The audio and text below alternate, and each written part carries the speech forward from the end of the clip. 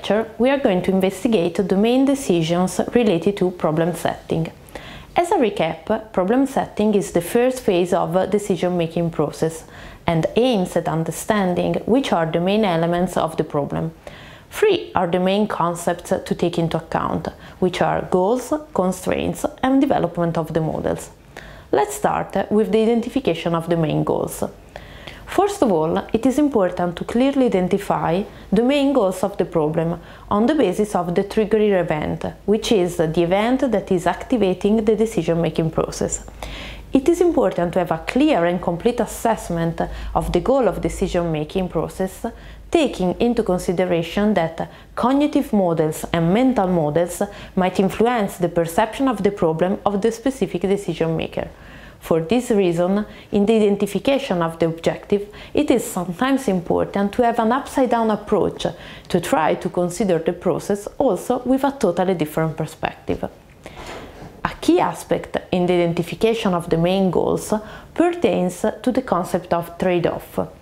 A trade-off occurs when more goals are pursued and it is impossible to optimize both goals. The improvement of a goal entails necessarily the reduction of the other goal. For example, imagine to have one choice with two different alternatives and two different objectives to pursue. If you improve objective 1, objective 2 decreases and vice versa. This creates a trade-off curve, and the decision maker should identify in which point of the curve to position the choice. For example, a high quality is often in trade-off with a low cost. Which are typical examples of trade-off? First of all, most of the decision-making process involves several stakeholders, and each stakeholder is bringing a personal view of the problem and a personal purpose. In this situation, it might happen that goals of different stakeholders are in contrast to each other. Actually, also a single stakeholder might be pushed by different goals, and so a trade-off arises also with a single decision maker. A variable impacting on trade-offs also just with a single stakeholder is time.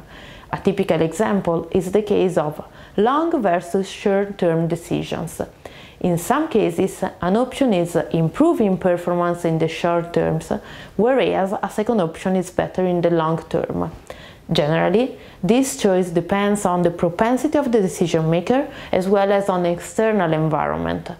A company with a difficult financial propensity is more interested in projects with a short payback time rather than a higher profit but in the long term.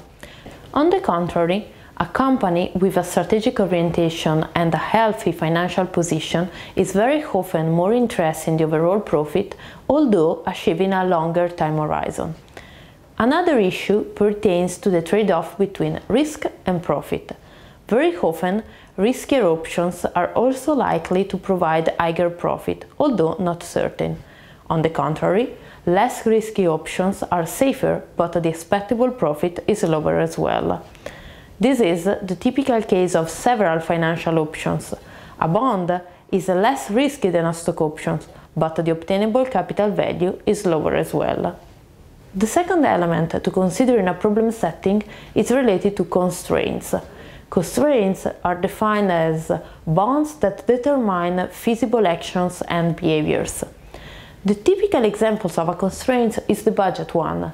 Just the alternatives that are consistent with budget bonds are feasible, thereby automatically excluding all the alternatives requiring a higher budget. Constraints might come by several and heterogeneous elements. External environment could be a constraint because of existing regulation to operate into a market or requirements that are necessary to operate into an industry or into a marketplace. Constraints could also come by the organization itself. Resources available into the company, available competencies and skills, technologies existing in the organization might represent a constraint to consider.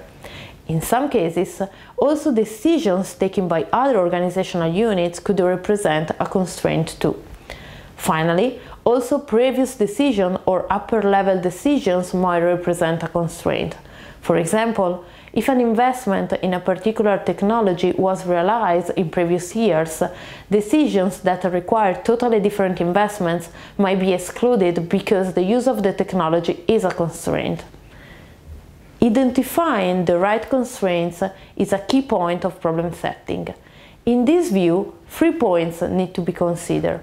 First of all, it is important to assess whether constraints are true or supposed. Perception issue might create mental perception that bring people in seeing constraints that actually do not exist.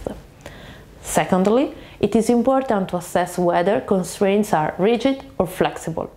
For example, some units consider market demand as a constraint, whereas marketing is used to consider market demand as an endogenous variable and so not a constraint at all. Finally, a key warning is that constraints are not necessarily negative. Constraints often simplify problem modeling and selection because variables might be eliminated and alternatives might be discarded automatically.